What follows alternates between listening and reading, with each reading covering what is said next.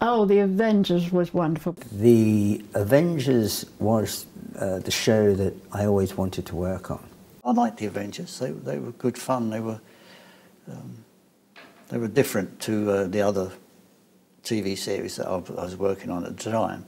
It was the happiest experience in film that I've ever had. The Avengers was just pure pleasure.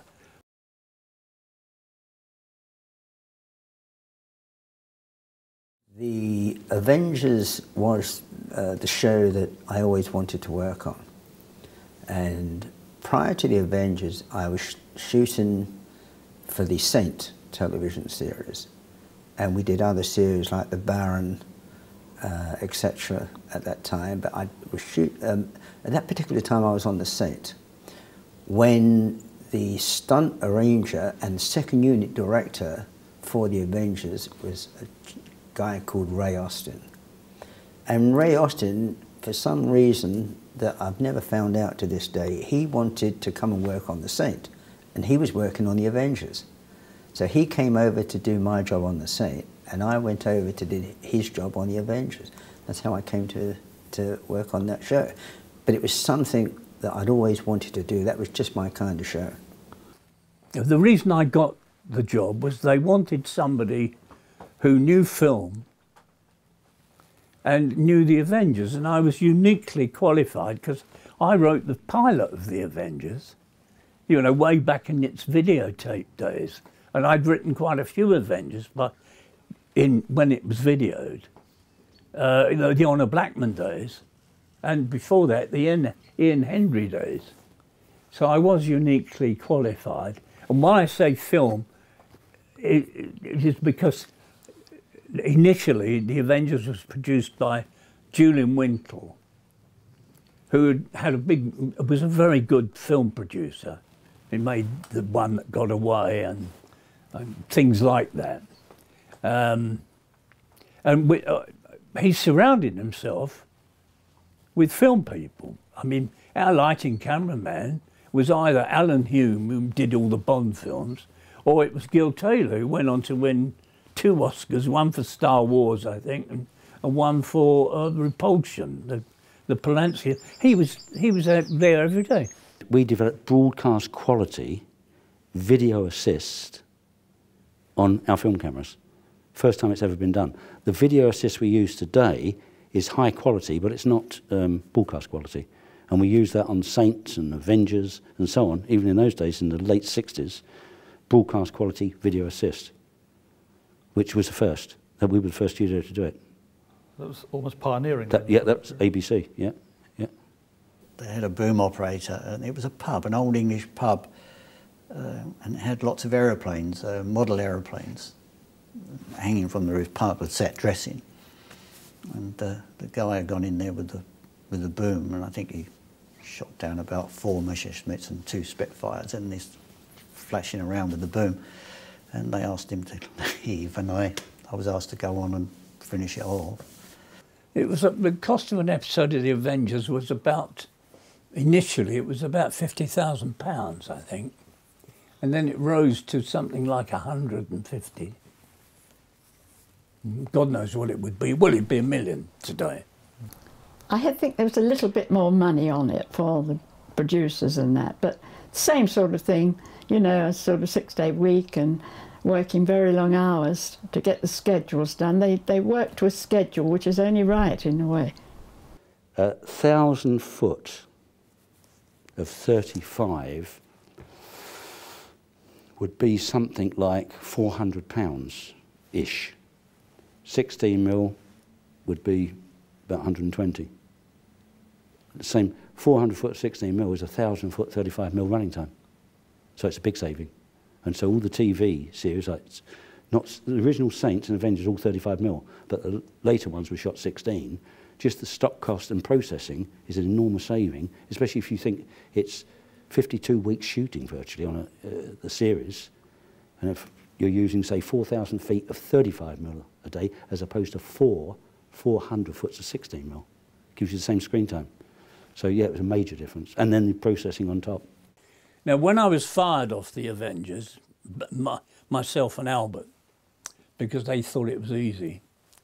And then they brought us back on. They were running around like headless chickens, and they had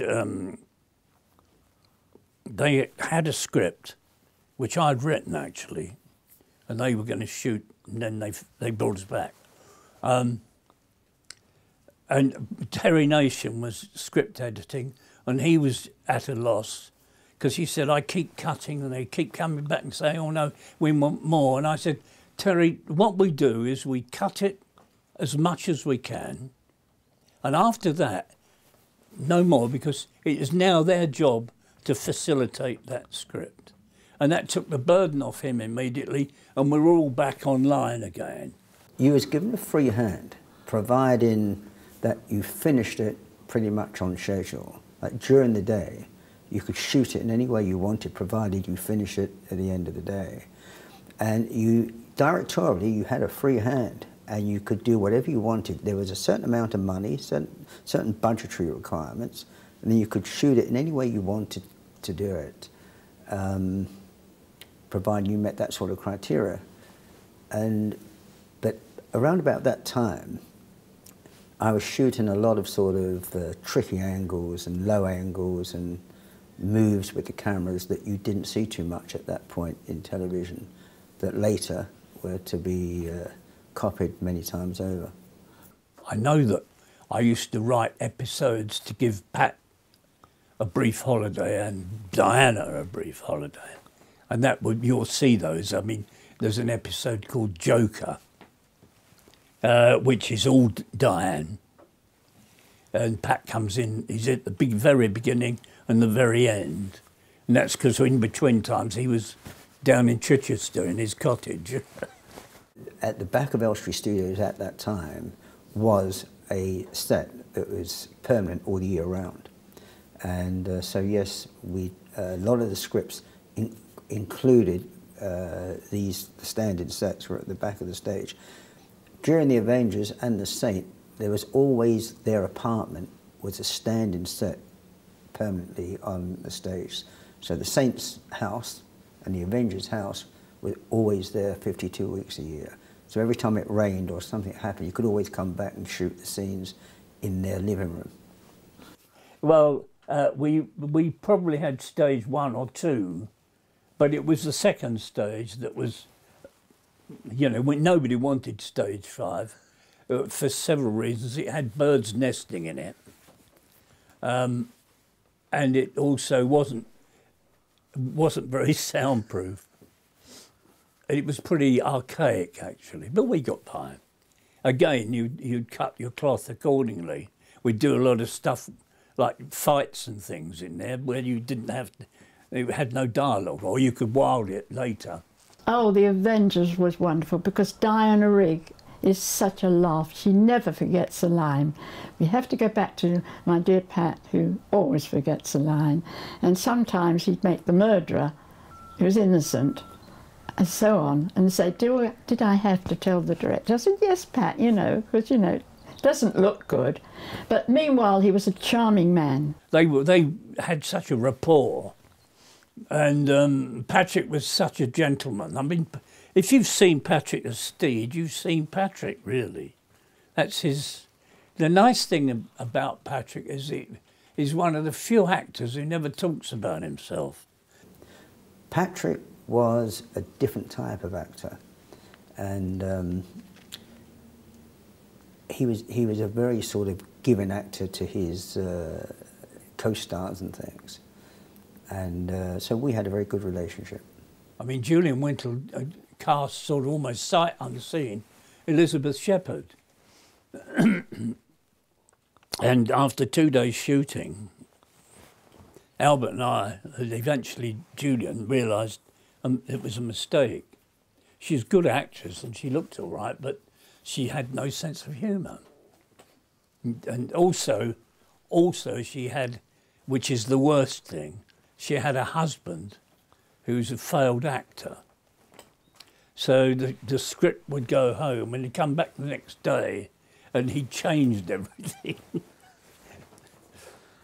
Which we were never allowed. You had to shoot what was there. and we'd photograph women in a certain way, and we, on the close-ups of Patrick Manee, we'd film them perhaps with a close-up lens from some distance away, because we wanted them to look good too. And so we didn't get right up close with a wide-angle lens which would have distorted their faces, unless that was part of the actual sort of imagery. It was the happiest experience in film that I've ever had. The Avengers was just pure pleasure. My memory of it is laughing all the time and working all the time.